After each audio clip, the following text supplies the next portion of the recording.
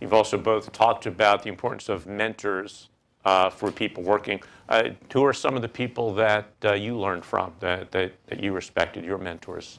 John? Okay, well, pretty clearly I learned an awful lot from my thesis advisor in Berkeley. Then Pat Thaddeus was my mentor as a postdoc in New York at the Goddard Institute for Space Studies.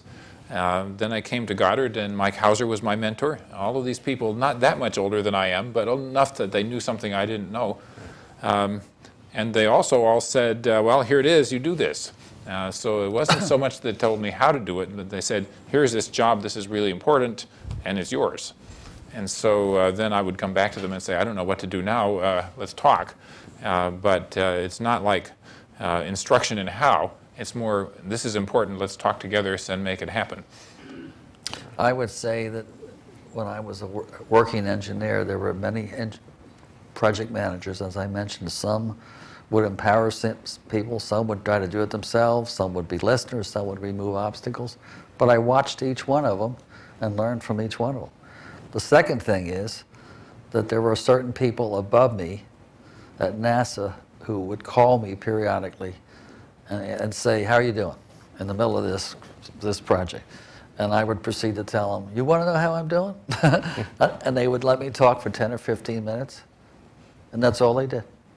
And then they would go back to work, and I would go back to work. But there was always someone that I wouldn't go up there and wring my hands and tell them I don't know what to do. But at least there were people above me that would listen.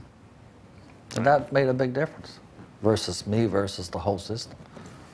So if both of you were advising people who are starting their career, whether it's engineering or management or science, what tips would you give in terms of how to go about it? Or what's the, if we can get it down to I'll give you the biggest tip of all is to be a listener. You are not going to learn when you're talking. And I think as an engineer, sit in meetings, go to meetings, sit on projects, but watch and listen, and you'll learn it all.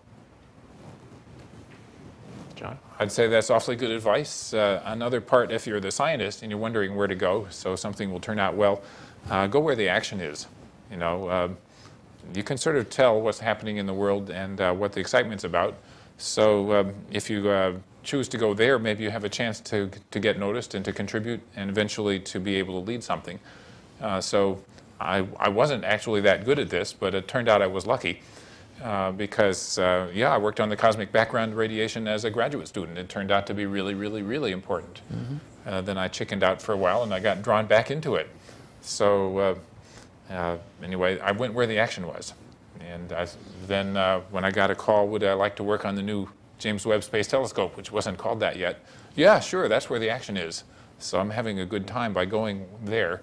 And when you go there, there's a lot happening, and good people to work with, people to learn from, anyway, so that's part of it. I already mentioned, I think, reading and writing are really important too, and a lot of our people don't appreciate how critically important that is. When I finished my thesis project, it was hard work to write. I thought, I'm so glad I don't have to write anything anymore. And I spent the rest of my life writing.